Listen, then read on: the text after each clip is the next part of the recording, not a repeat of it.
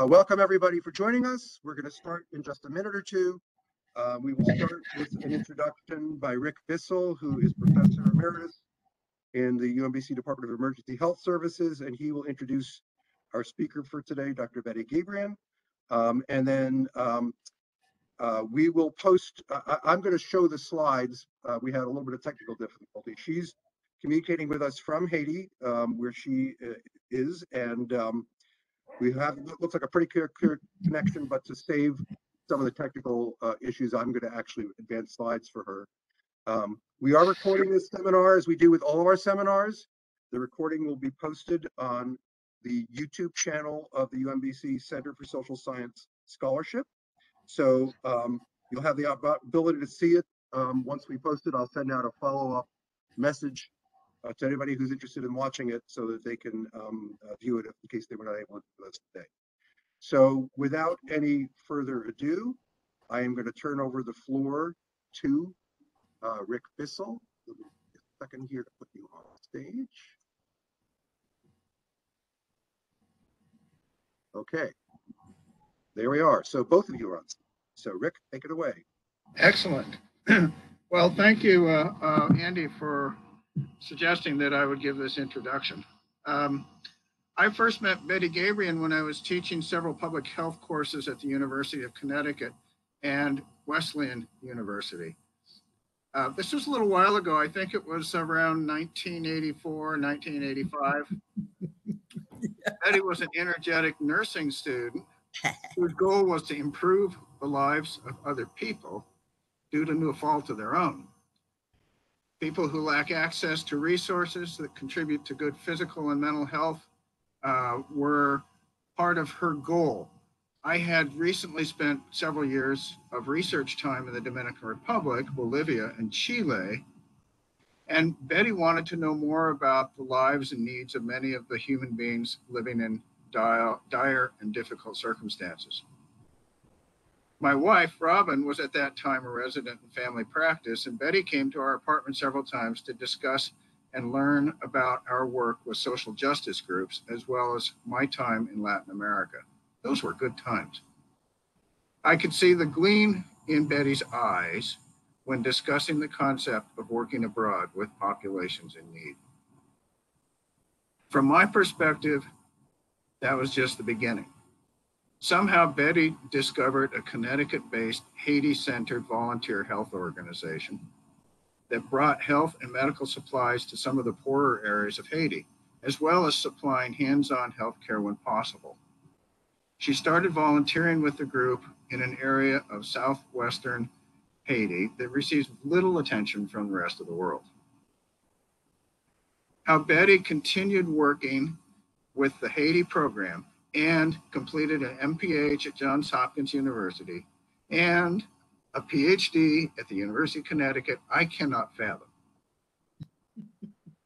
Over the next 20 years or so, Bette managed to expand the work of the Haitian Health Foundation, marry a local Haitian, and have 2 kids, provide expanding health services for people who never had a system they could rely upon, and conduct and publish significant public health papers in some of the most recognized organizations, journals, and conferences. Somewhere along the line, she parted with the Haitian Health Foundation and started her own organization, of which she is now the executive director of the Grand Anse Health and Development Association, with a huge range of activities, including clinical and medical services, agricultural methods, water management, earthquake preparedness, and schooling for children and adults. Bette also remains an active clinical assistant professor at the University of Connecticut. I've worked with numerous organizations on different continents, but it's very rare that I have found an NGO, a non-governmental organization, that is so phenomenally effective. This would not have come about without Dr. Bette Gebrian. I'm sure that you will be fascinated by her work, successes, and dreams. Wow. So I'm going to interrupt you just a second because I want to make sure I get the choreography of this right. I'm going to take Rick off the stage I'm Yes. going to share my screen, and then I'm going to make sure you are featured, and then I'll invite you to say everything that you want to say. So I apologize for interrupting. Okay. I need to Thank do you, this Rick. one more thing, which is to put you on stage, since it's otherwise it's going to look like it's me presenting. So, oh, I can make you the presenter. If I make you the presenter, will I stop sharing screen? Sharing will end. I can't do that. So, Betty, we're going to leave you in the window. I don't know if I can control that anymore, but I'm going to go to full screen mode. Can people see this? Okay. So I'll just apologize in advance. This seminar, there was a version of this that was presented last October. Just because we had a technical issue to begin with, I'm going to be sharing the slides. So Betty will let me know when she wants me to advance the slides. So now, Betty, say whatever you want. I will stop interrupting. Well, thank you so much for the invitation, Dr. Andy and Rick. Thanks so much for all the years of friendship, for your leadership, your mentorship, and for your fine introduction, although it's kind of weird to hear it. People talk about you. Anyway, I want to get on with it so that people can ask questions. I am thrilled to be a part of this, and I hope it's helpful and interesting and helps me to keep on going. So we're going to talk about Haiti and her resilience and recovery. Rick already said who I am. Judy Lewis, who's also on this first page, is my 30+ year partner from the University of Connecticut, and we've done all of our research, and we'll talk a little bit about her in a bit. So thank you very much. And next slide. This is what I'm going to talk about. You'll be happy to know I don't read slides. I was trained by a very incredible PowerPoint person. So we're going to talk about Haiti and then GATA and what we do. So next. I'm sure you know about Haiti because of the assassination of the president and also the earthquakes. But here we are, an hour and a half from Miami, and 100 years different in a lot of ways. Next. This is really important. I'm really hope no one ever says again, Haiti is the poorest country in the Western Hemisphere. Actually, Haiti is part of Africa that happens to be geographically in our hemisphere. If you look and see where it sits, it really sits with sub-Saharan Africa. And its statistics, health, and demographic really are more like Chad. So, people say, well, why Haiti? And it's never, anyway, that's just the way it is. So Haiti is Africa in our backyard. Next. Certainly is a fragile state, and we know there are fragile areas in America as well. And these show you just how bad it is, poor it is.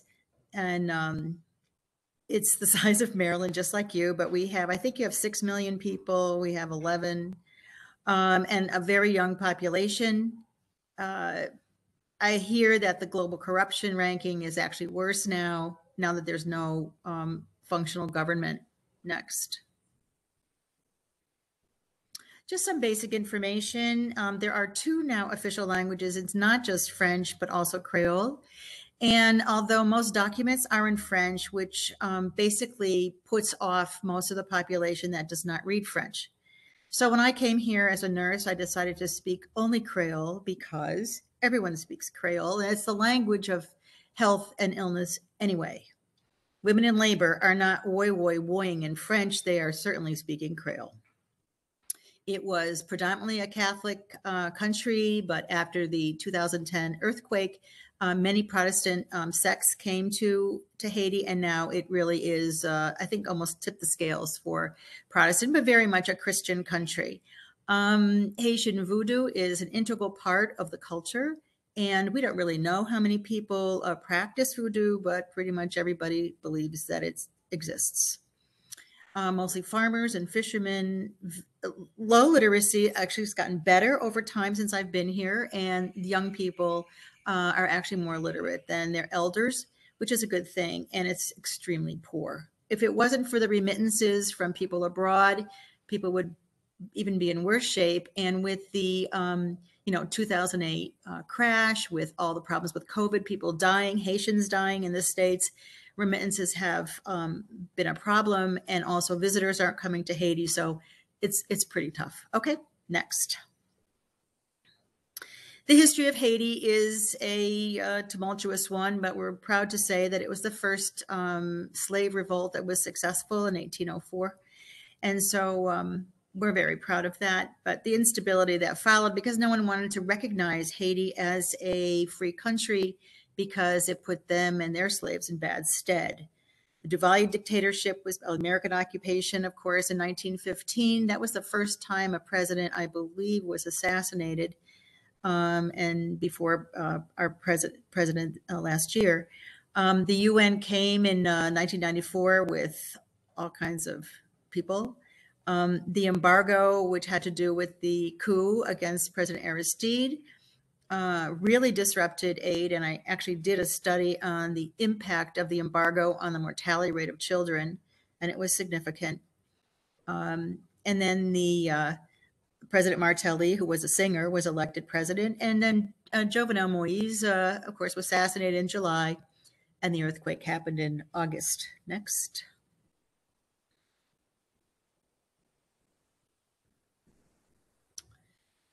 Yeah, the gangs are pretty much in control of Port-au-Prince, which has a third of the population. They cut off the road between the capital and this whole part of the country.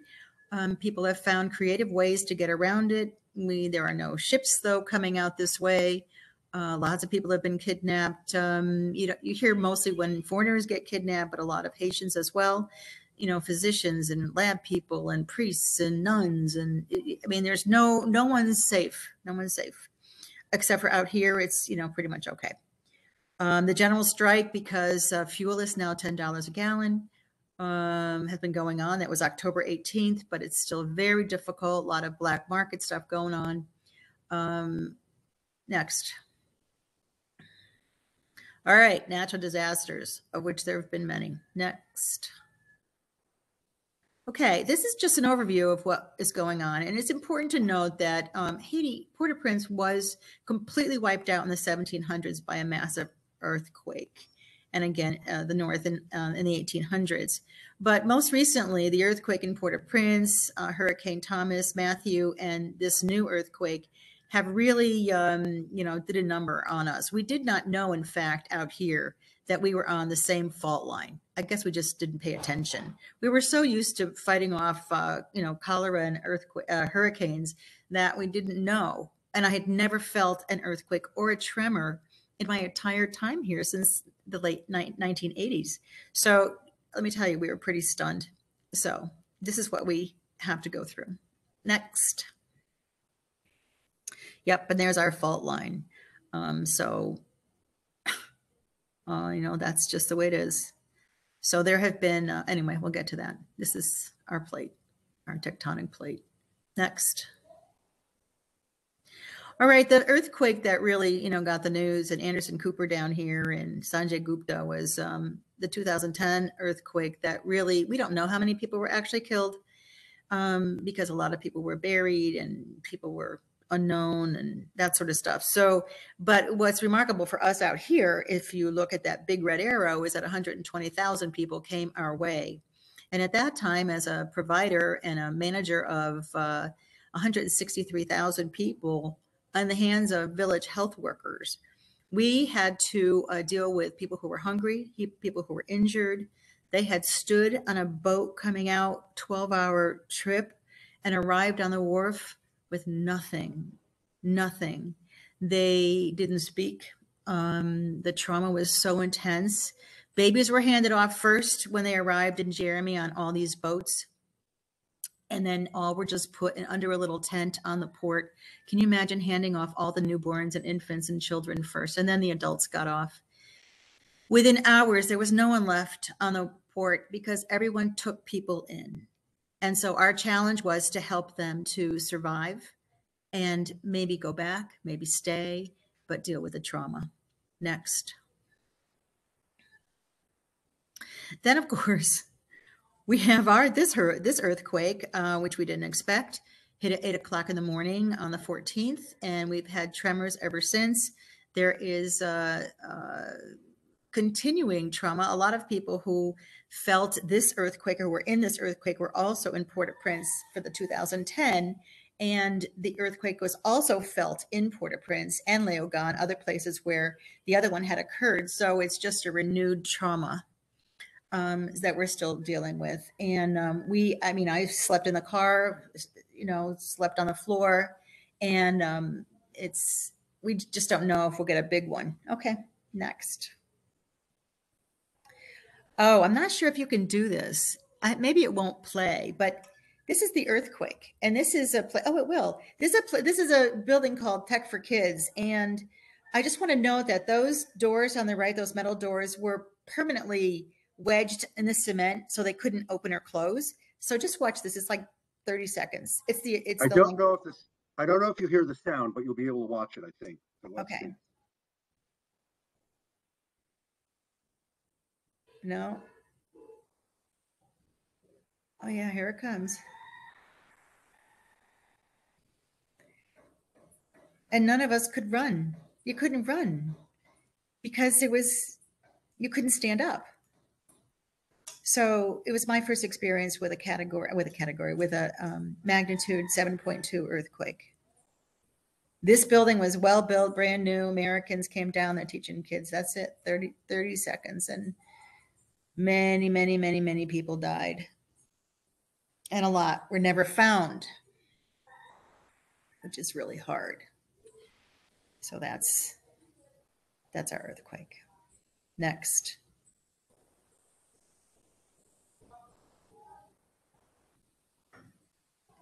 Now this one's a little more graphic. It's extremely mountainous in this area.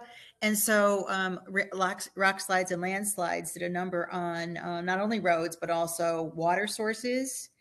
Now, you want to play this little one? This is real short. Yeah. The thing about this is there's no warning. And these continued tremors have also continued with landslides and rock slides. And when you think about it, blocking natural springs that come out of the rocks, people had no water. It was just unbelievable. Okay, next. So this is the impact, as of October. And basically 800,000 people were affected. And it was, we've had aftershocks up to a magnitude of 5. And that's significant, being from Connecticut and not ever being used to an earthquake. So there were lots of people who were injured. A lot of people were carried to the hospital. Some people never made it to the hospital until medical teams went up to these rural areas, which we'll talk about a little bit later.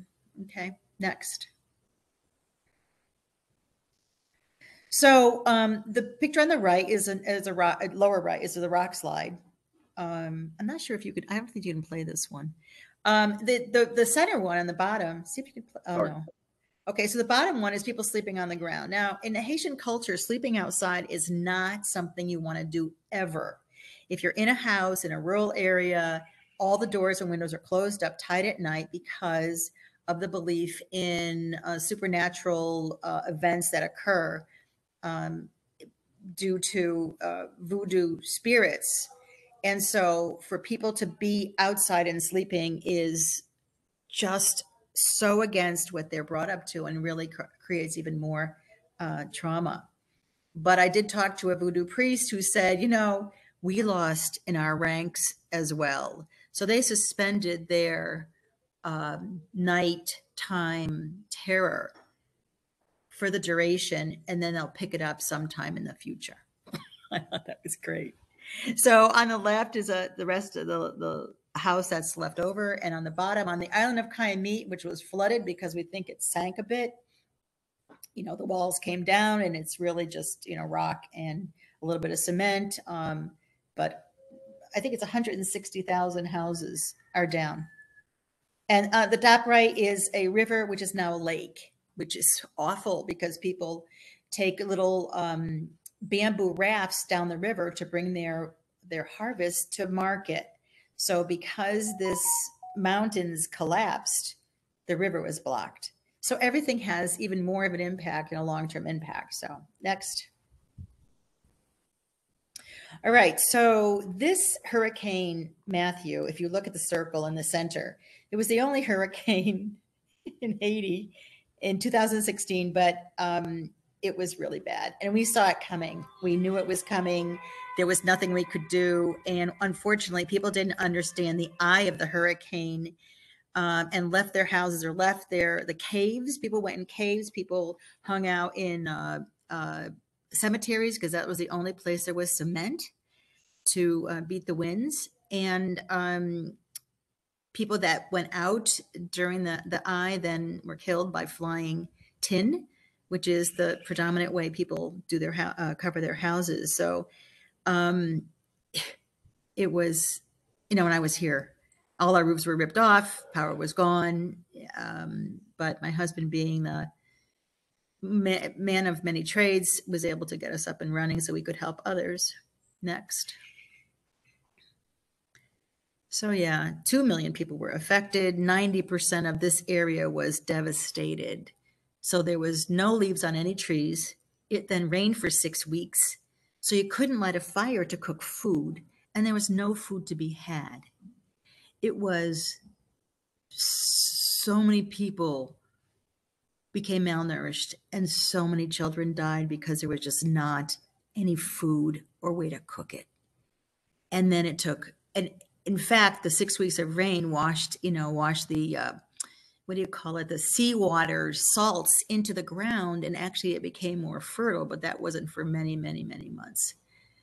So people brought in what they could. There was a large outpouring of support, but some people still, and what we did as an organization is we re-roofed houses for 3,000 people. We gave them tin, cement, and nails, and they rebuilt themselves. And that's it.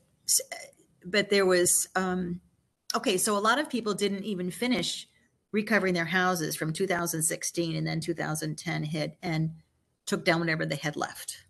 Next. Yeah, so that's a real house before and after, similar houses. But truth be told, thatched roofs are the most safe during an earthquake or hurricane because the wind goes right through it. So you see on the right that house, the roof is still okay. So I was actually thinking of maybe doing more thatched roofs, but people still like cement. Next. All right, this is the hospital. This is the hospital built in 1923 by the American Army that's still used as the medical wards for men and females, both separated into wings. Just wiped out. Took a long time to rebuild it. Next. All right, the health situation in this area. Let's take a look at that. All right, you're supposed to have about 23 health people per 10,000 population. Yeah, we have 9. So we're way behind in what's expected. There's very little input into healthcare by the government. Actually, the Minister of Health was just here yesterday. I'm not sure why he was here, but just an overnight trip. That was the first trip of a government official in a long time since we were here and since the assassination. So it's a very fragile health infrastructure. Next. So, as you would expect, people rely on, use, and we support the traditional healing system. As a medical anthropologist, it was essential to understand the relationship between illness, worldview, the work of traditional birth attendants, voodoo priests, etc., in order to provide maternal and child care, which is what I was doing at the time, through these village health workers. Come to find out, 25% of people who deliver babies in the mountains are men. And that's because they will go out at night while women won't to deliver babies. And some of them are voodoo priests. So in some places, people will say, come to Haiti and say, oh, we're not going to work with voodoo, you know. I'm like, well, then you're cutting off a maternal child health care. So not a wise thing to do. The average age of a traditional birth attendant is 40, and they go into their high 90s. Herbalists are extremely important. Many of the treatments and the concoctions have been done since Africa. For COVID, they've become even more important with their traditional treatments. And so I have learned a lot and work with them, as a matter of fact, and I'll get to how they're integrated still with us next. Okay, so the resources, as you know, the personnel are quite limited.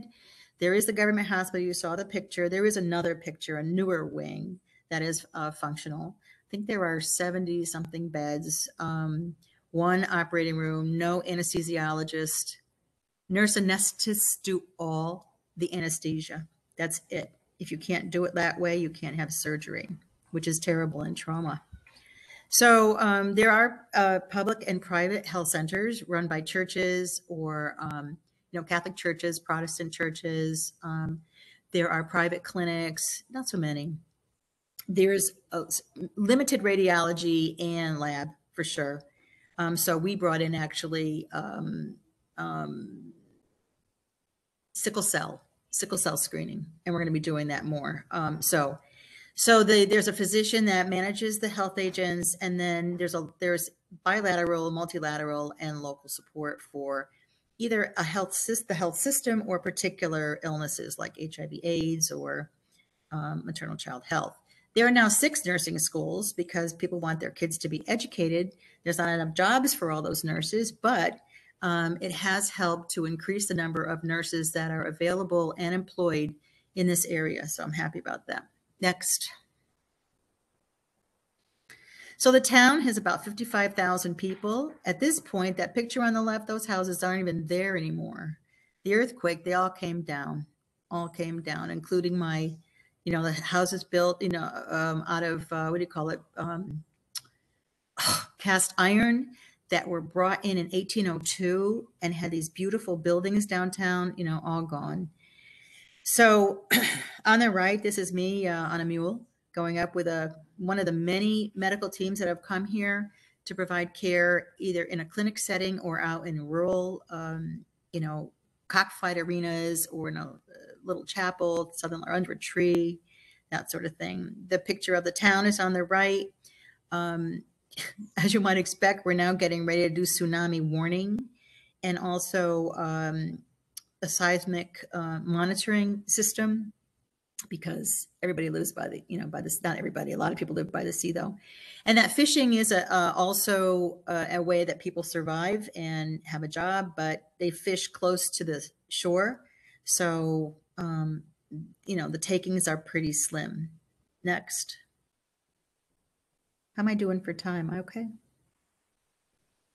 Okay, GES is our organization. I was doing a lot of stuff in addition to or on the side of my regular job in public health, and came to understand about the critical importance of relationships and trust and developing these partnerships for healthcare. And so we decided to because I had done a lot with breastfeeding, and we got the breastfeeding rate up to 80% for the exclusive breastfeeding for the first 6 months in a couple thousand women. So we started finding breast cancer, and there's no breast cancer care here. There's no mammography, there's no biopsy, no surgery. Women with fibroadenomas or cysts can have those removed, but really bad. And our youngest woman who died, having found her breast cancer and when she was pregnant, died at age 24. So this is what we decided to do. We also do development, education, and emergency relief, as you might expect. We spend a lot of time now in emergency relief. Next. So by working with churches, we've done a lot for education, also, partnered with people in Port-au-Prince. The surgeons that came from Connecticut and Mississippi, the breast surgeons aren't coming now because of COVID and the insecurity of the country. However, skipping in from Fort Lauderdale to Port-au-Prince and Port-au-Prince to Jèrèmie, I mean, we're in the Maryland, we're in the Wisconsin of Haiti. It's pretty safe out here and great need, but nobody's coming. So we work with Global Health Teams, a great organization out of San Diego, and we work, as I said, work in expanding what's not available for others, like A1C testing for diabetics and things like that. Next. So, because I've been on faculty with the School of Nursing and then continually with the Department of Public Health Sciences, we have engaged students that have informed the work we do and improved it immeasurably. These are MPH students, medical students. We had nursing students, anthro students, PhD students that have done really excellent work in, let me see, where do I go? Syphilis, maternal syphilis. We did, work on that, using soccer and sexuality as a way to engage girls and for girls soccer. And that was really successful. Other work on, I can't remember. Anyway, we've done a lot, but the students were excellent. They all stayed here. It was safe. And we've had, our most recent research has been on the worldview of breast cancer in men and women. So you can just look up my name and you'll see a lot of collaborative research that has been made practical. Next. So my husband had built this building that wasn't being used, so he donated it to GATA to be rehabbed by an organization that gave us some money into our Center for Screening, Sonography, Biopsy, and Storage of Surgical Supplies for when they come. So thanks. That's a nice gift. Next. Okay, our partners are many, from the government to private physicians that work in town, international organizations. Knitted Knockers is great. We get these knitted things that we put stuffing in and sew different size beads in, so people can actually learn how to palpate for breast cancer. That was pretty innovative. And so, just work with all kinds of really neat people. Avera does all of our biopsies for free. Biopsy pathology, and Hartford Hospital does the ER receptor. So that's wonderful if we can get the samples to the States. There's only 4 pathologists in the whole country of Haiti, and they only do limited pathology. Next. So being a good public health person and anthropologist, it didn't take long to figure out that the most stable social structure in Haiti is its churches. Catholic, Protestant, Voodoo, doesn't matter, but people are very faith-centered, and it is a strong social as well as spiritual foundation of community life. So that's who we've worked with. Next. I'll tell you about these women. So we also worked in getting medical, physicians more training physicians and nurses in clinical breast exam, training other nurses as volunteers to train people in their churches or clinics in self-breast exam. We're developing a film in Creole, and we have, those old cards they had where it showed you how to do a breast exam on a laminated card. Well, we did one in Creole, which is because many people don't read. So we made it a pictograph. So that's good. So we have developed this system of 150 community volunteers, church volunteers that have been finding women with breast cancer. Give us a call. We bring them in and we pay for their care. Next. So this is an example of training. There is no training in medical school and very little in nursing school about breast cancer. But there's no national norms or standards, and that's just the way it is. So the lower left is Dr. Duget, our medical director, who's also a volunteer. By the way, there's 4 of us. There's 4 of us here in Jèrèmie that run GATA, including Dr. Duget. That's why we're a conduit. We're not actually a clinic. So we do the training. That's Dr. Duje up there. Down below are physicians and nurses getting their diplomas. On the right, this is really good. This is a village health worker and also a Catholic chapel director showing men how they can help their wives do self-breast exam. Very popular, went very well. Next. So we also made a database which never existed before of all the religious organizations, not just the churches, but also like old folks' homes and places for children, stuff like that. So we have all that information. It became critical during COVID to help get the word out and because surprisingly everybody has cell phones out here. They might not have any minutes on them, but they have cell phones. You can actually send information out. So we've used that as well.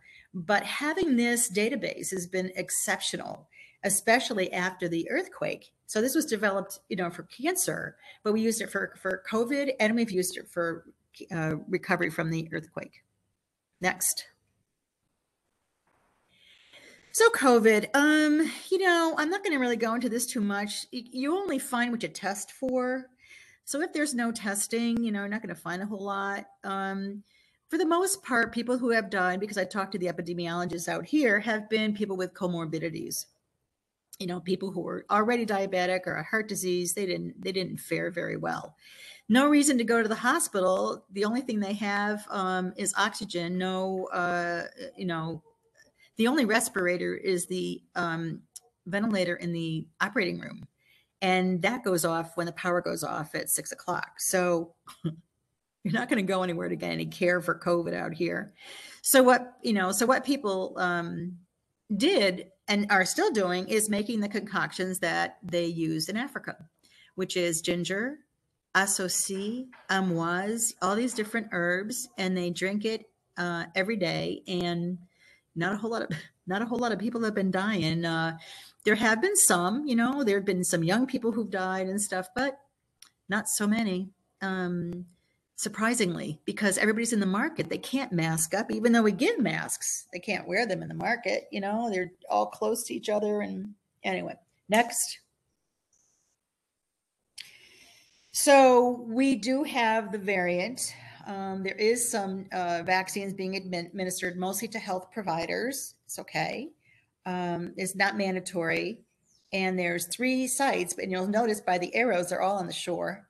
So it's hard for people to get down to those. But, it's Johnson & Johnson. And as I said, equally men and women. Not a lot. As of October, and not a lot now either. Next.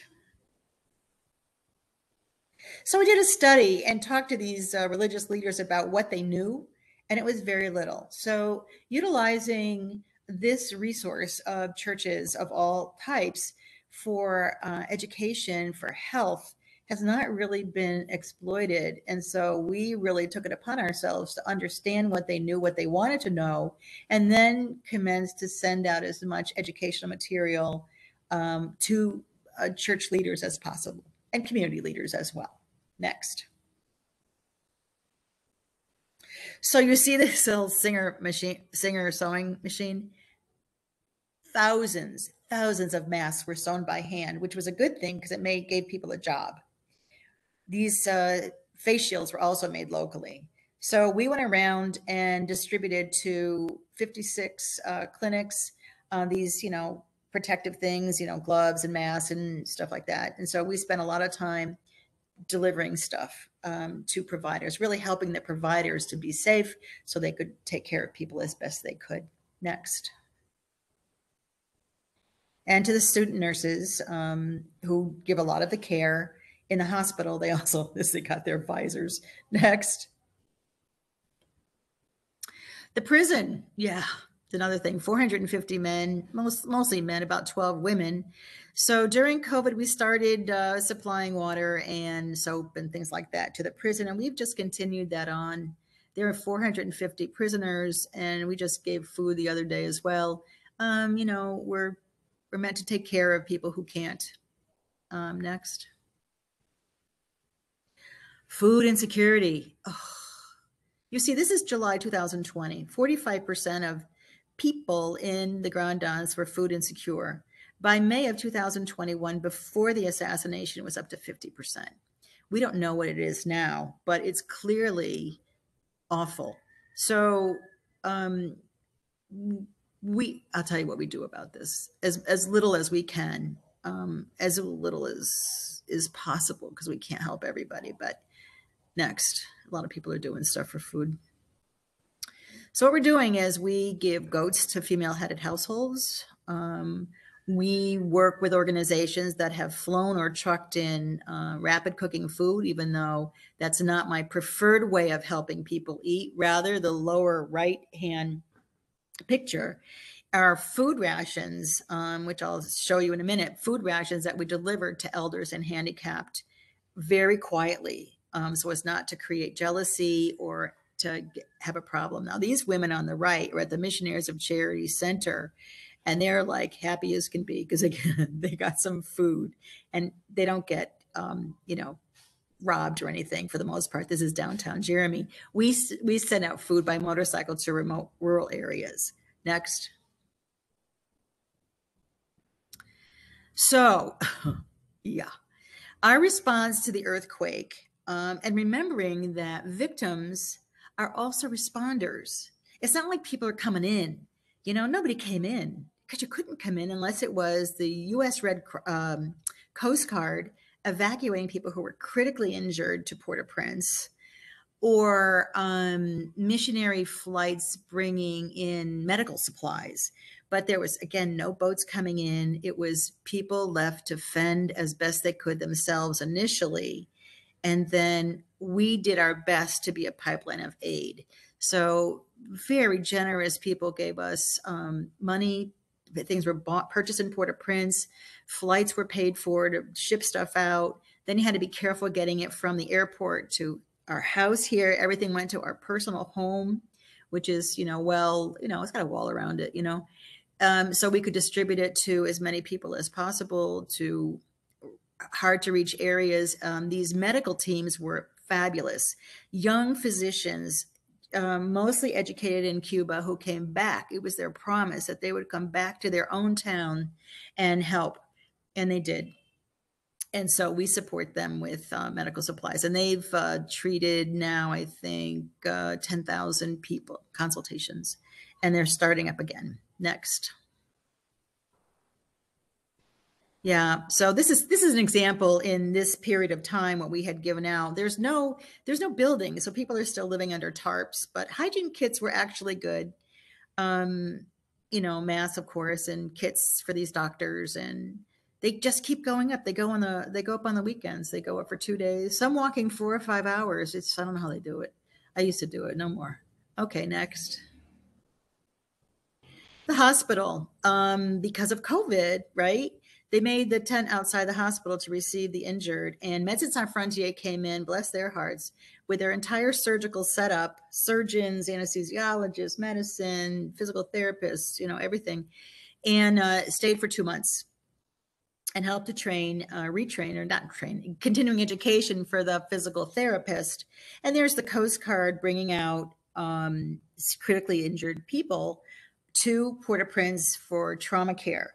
Now, the issue with that is that they flew them to Port-au-Prince, but there was no way to get them back. There was no plan to get them back. So they called me and said, there's like these, 20 patients that were, have all these, broken bones or whatever, injuries. They need to come back by bus for, I think, 7-hour bus trip back to this area. How are they going to do that? So, of course, we're here to do that kind of stuff. We rented the bus, and they drop people off on the road as close to their own village as possible. Next. All right. So, I told you that in their building, we stock surgical supplies, but the surgeons aren't coming. So we ended up taking all that stuff out and giving it away. That ration on the top is what local women decided was a really good month-long family ration with leeks and sugar and oil, rice, beans, cornmeal, spices, sugar, and then some money for for cooking. And most people just cried. We went to one person. Actually, I didn't go. It was bad for me to go because then they think everybody was going to get food in the village. But one woman, all she had to eat was a potato and salt. That was it. That was it. Not even any oil to cook anything in. So we try to do this as much as possible. It's $70 to do this kind of ration for a family. The average Haitian family in rural areas has 6 people. It keeps them going for a while. Those buckets came from Project Metashare in Florida. Those are those are food kits. And then they reuse the buckets for, water. And that's us planning. That's the team. Next. All right. So Cross Catholic Outreach in Florida was amazing. They stocked stuff in Port-au-Prince, sent it out to my house. My living room became a depot.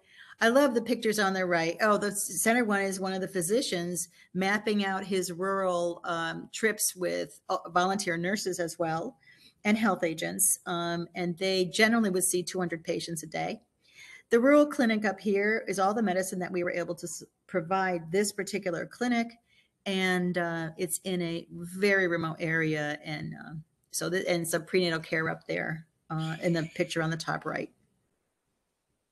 Very, very productive work. Next.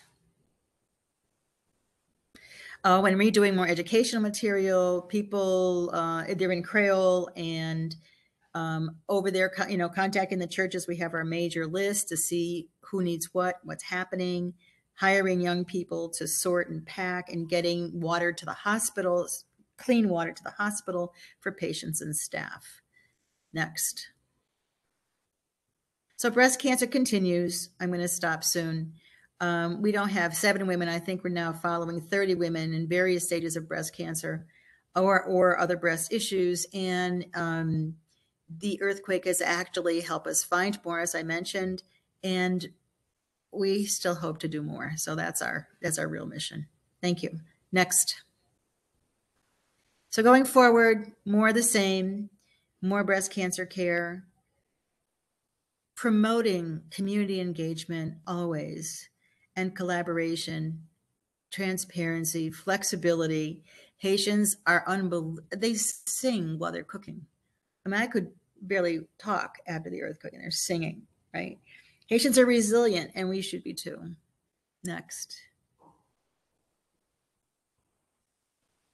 And life goes on. This is our broken bridge built in 1950 by President Estime. One truck stops on one side of the bridge. People walk the stuff over into another truck and life goes on. And I want to say about just before we end that Rick Bissell was so instrumental during, I didn't say it earlier and I should have, during the hurricane, because so many people had wounds and tetanus, and there was no tetanus anti-serum, tetanus immune globulin. And Rick, I tried everywhere. I tried the CDC. I tried everybody I knew, people who worked, in any sort of medical care. The only person able to get me SAT was Rick Bissell, and he got it in cooler bags to Jèrèmie to save the lives of people. Didn't happen in 2021, and people died of tetanus.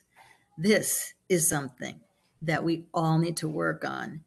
You can't to die of tetanus from a wound an hour and a half from Miami? Really? Anyway, that's it. Next. Thanks, Rick. And so thank you. That's my view from my porch overlooking Jèrèmie and the sea. And I thank you for having me. Thank you for listening. Thank you for caring. And on we go. So that was just extraordinary. And I just want to thank you for being with us. I'm going to invite people to post questions in the chat. I'm going to invite people to post questions in the chat. We will call on you in the order in which the questions appear. So I'm going to let people, give people a couple of minutes to do that. Bette has generously agreed that if people want to talk for a little bit longer than the 1 o'clock normal ending time, she's willing to do that if you have questions you want to raise. I just want to say while we're waiting for things to appear, I have a couple of people to thank. I did not know Bette at a time, and I knew Rick, but I didn't. Basically last August after the earthquake and knowing about the assassination and the health issues and everything, I thought we need to find some way to find someone who can bring this story to us and talk about it to bring some understanding. And I think it might have been Jeff Halverson in our department that said you should talk to Lucy Wilson in emergency health services. And I contacted Lucy. She put me in touch with Bette. We didn't manage to have the seminar last fall. A lot going on last fall, so it might not have been the best for her anyway. We finally got her here. I just want to say from the bottom of my heart, you know, resilience. I mean, all we hear mostly in this country about what goes on in Haiti is the stories of devastation and terrible things going on. You presented a picture that to me tells us something very different. To watch you and your team and the things that you've done for people in the face of such disaster and to just keep going no matter what the challenge is, I think it's a lesson for all of us. I am going to ask you after we're done with this to send me an email with a list of where people can donate if they want to help. And we'll try to disseminate that. You know, this is not a huge crowd on this seminar, but we are going to actually share the video with a lot more people, and hopefully, you know, I can't promise what the result from that will be, but I think this just shows people what you can do. So I'm going to ask you, so we had a nice comment from Bridget Starkey, which just said, wonderful presentation. My heart is warm over the support that you provide on the ground, Bette. And Aaron Hamner, you have a question. So would you just unmute and ask your question?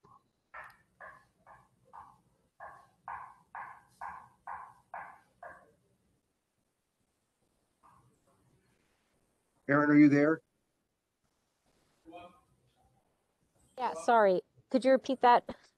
Yeah, just you asked a question. So basically we just call on people who post a question to actually ask it in person. Oh, okay. That's fine. Hi, my name is Erin. I just want to say first, thank you for the amazing presentation. It was really lovely to hear all the work that you guys do and all the help you've been providing. But I wanted to ask a question in reference to, I guess, like the beginning of your presentation when you said Haiti was like an extension of Africa or was a part of Africa. I didn't know if you meant like geographically or like culturally. Like, could you, I guess, expand on that one more time, what you meant by that?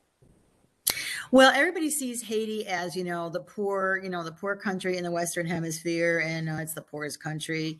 And when you look at the health and demographic indicators for Haiti, they are most like sub-Saharan African countries. And it's been a while since I looked it up, but I think the last time I looked at Africa, I think we were closest to Chad in terms of longevity, infant mortality rate, per capita income, things like that. So if you look just at what the reports are of the country compared to others, we are really a sub-Saharan African country that happens to be in our hemisphere. That's why. Not in addition, people are here from Africa, and still talk about Guinea and, their connectedness to some of the traditions of their African ancestors. But it was mostly about health statistics. Okay, thanks. The floor is open. Do people have other questions? At this point, rather than put it in the chat, you can just unmute and ask because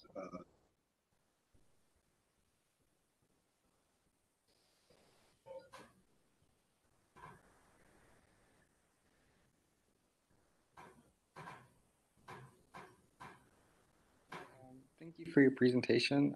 I had a quick question just regarding the political system in Haiti and some of the political turmoil there.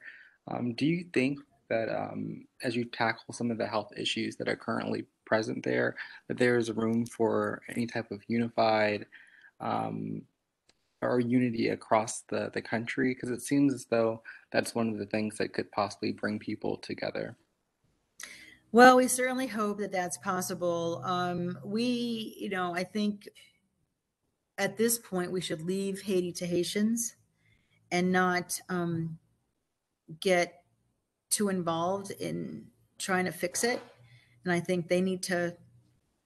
I remember Rick once said in lecture, if people want to have, they kicked out all the foreigners and took the hands, their country by the collar and moved forward, then that's what needs to happen. We've been here before. I mean, we were here in the beginning of the 1900s. We were here for the American occupation in 1915 and 2014. So who's to say? Who's to say? It's really tough. It's really tough. But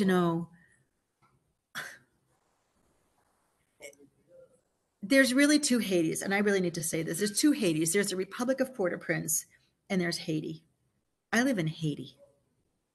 The Republic of Port-au-Prince, I used to work there. I mean, I used to go there, work there, drive there. I only pass through on a plane now. But we're in, like I said, the Wisconsin of Haiti. It's safe out here. Kids are going to school. We have the outtakes of no fuel and stuff, but it's not like dangerous like that because nobody cares about anything outside of Port-au-Prince. So it's almost better that people don't care about it out here. Hard to say. I'm here for the long haul, so we'll see. I have hope. The floor is open. Anybody else want to ask a question or say something? Yeah. Robin, I'm friends with Haiti or with Betty from years ago. But my question was, how do you get by the language barrier since most people speak Creole or French and you have volunteers coming in? How have you dealt with that and what kind of limitation is that? Great question, Robin. In fact, it's a great way to engage intelligent Haitians in the area for them to be trained in English, so that medical English, so that they can get a job. So they have jobs as translators for medical teams, and they're really good. They get corrected if they're not, but it's another jobs creation situation, and they do a great job. Now, when most people that come here, of course, only speak English, but Haitians want to speak English, so they'll test that out too. But to get medical care given, it's translator. I would think it would be a good resource for volunteers coming in to be able to learn more about the culture too by asking questions. Absolutely, and they have a chance to talk. Yeah, it's a good relationship. I think Maggie Holland had something to say. Maggie? Sure. Hi, Betty. Thank you for your presentation and for all the work that you've been doing. I had a chance I was living in the Dominican Republic back in 2007 for a couple of years. And my husband was working actually in both countries. So he would spend most of his time actually in Haiti. And so we got to know both places quite well. And something that has always stuck with me was the sort of the tension between the two countries. And I'm just wondering and reflecting on the time you've been there, what your observations are now as to sort of DR Haiti relations. There were times when the DR would, in more recent times of natural disasters, DR would offer some assistance, but I'm curious as to what the state of the relationship is at this moment. Yeah. Well, I don't know. I'm on the other end of the country, so I have very little experience with the border. I do know that not only did the Dominican Republic, but also I think Honduras sent Marine Navy ships of food here. In a lot of cases, Haitians are in Dominican Republic and not particularly welcomed. Yeah, it's, yeah, you know, they murdered a lot of Haitians. There's a lot of bad blood there. You know, Yeah, I should say it was outright racism in the DR. yeah, I that's for sure. observed. Yeah. Yeah, yeah, Okay. Thank you. yeah. Sorry, I don't have more information, but I can barely handle where I am. Never mind the DR. But yeah, it's not, you know, it's not so good. No. So we are at 1:02. We're pretty close to being done, I think. If someone has a last question they want to ask, I welcome you to do that now. I'll just read a comment from Christopher Schumann, who actually for a living studies the fate of glaciers in Antarctica. So he says, best wishes to you and all your good people, truly inspiring. My daughter worked as a translator for a medical team in the Dominican Republic a number of years ago. So does anybody have anything they want to add? I'll add my email, our website, so that if anybody wants to donate, that would be great. What I'm going to do, rather than ask you to put that in the chat right now, I wanted this to go out to everybody who's on our email list. So I'm going to ask you to send me, I have your email address, of course. Send me that, send me the website, and send me, you know, just a brief, these are the places that, in addition to your organization, of course, that are most effective. I mean, it's stunning to see what you're able to do with just the resources you're able to pull together. And I think people need to know that this is happening on the ground, and a little bit of help can actually go quite a long way, rather than just wringing your hands and saying nothing can be done. So right, you're right. Thank you so much for bringing this to us, and we will try to disseminate this. I'm sure some people want to use this video or clips from it in their classes. I think this has really been a valuable addition to our understanding, and hopefully maybe people can give back a little bit too. So thank you so much. Excellent. Thank you very much for having me. Thank you for attending, and hope to see you again. Okay, thank you. I'm going to stop the recording now.